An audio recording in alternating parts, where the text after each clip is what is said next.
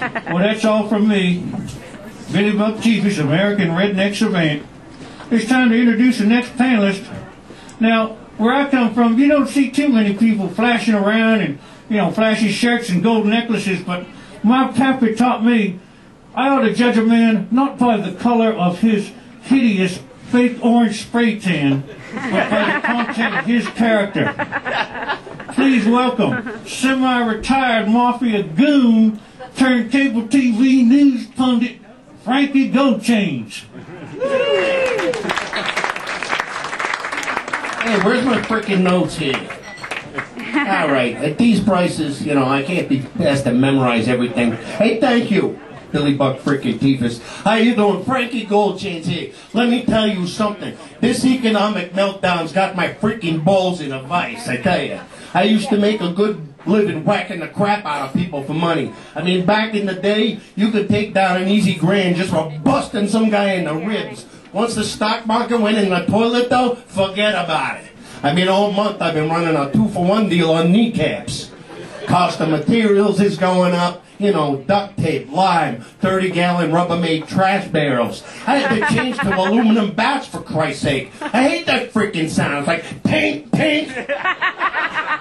Tell you, none of my associates is making any money either.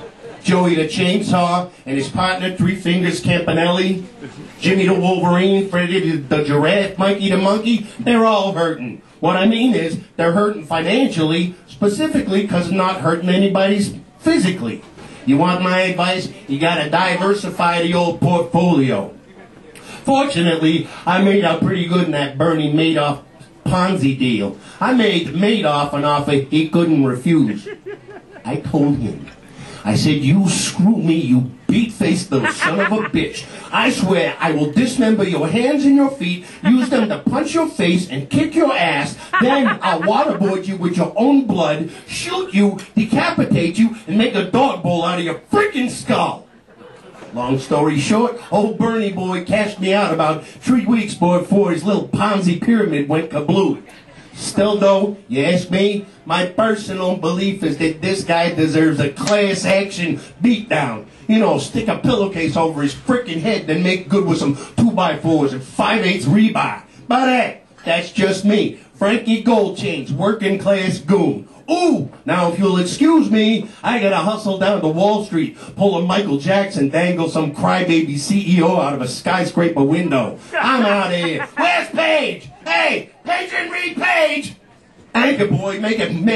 Hey, you need one more thing before I get out of here. If you need any work done, I think you know what I mean, just call 1-800-GOLDCHAINS or visit us on the web at www.beatyourfrickin' head-in-with-an-aluminum-bat.com. Okay, see you.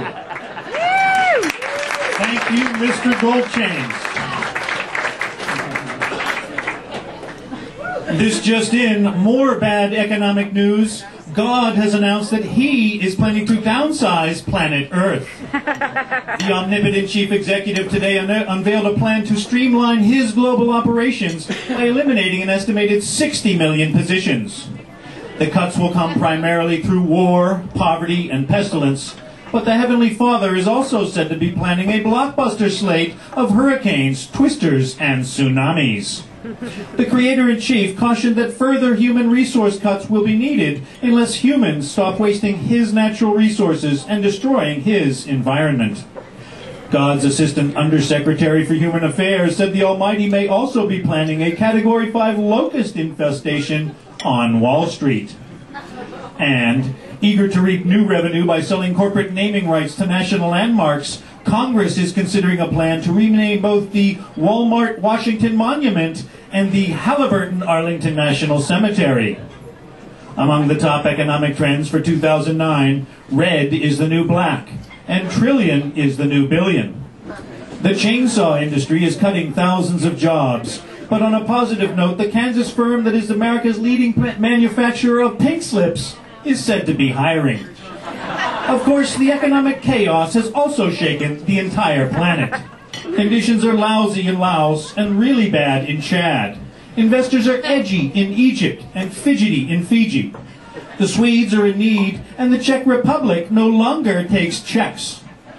The middle class is getting burned in Burma, squeezed in Belize, and fleeced in Greece. El Salvador is insolvent, and Panama is in the red. People are starving in Hungary. Yes, the geo-financial landscape is spinning out of control. Russia has bought out Bulgaria in a hostile takeover. Nepal and Mongolia are both now wholly owned subsidiaries of China. And this just in, 3 more African countries have just declared bankruptcy. They are Gambia, Zambia, and the Democratic Republic of Nirvana. The African Union has asked member nations to share resources, but Ghana isn't gonna, Botswana doesn't wanna, and Kenya just can't. And we have just learned that the financial pain in Spain is felt mainly in the plane. Thank you and good luck. John Breneman. Chris Elliott, everybody. And stay tuned for Larry Simon and the Seacoast All-Stars for Hard Times. Thank you very much. You guys are great.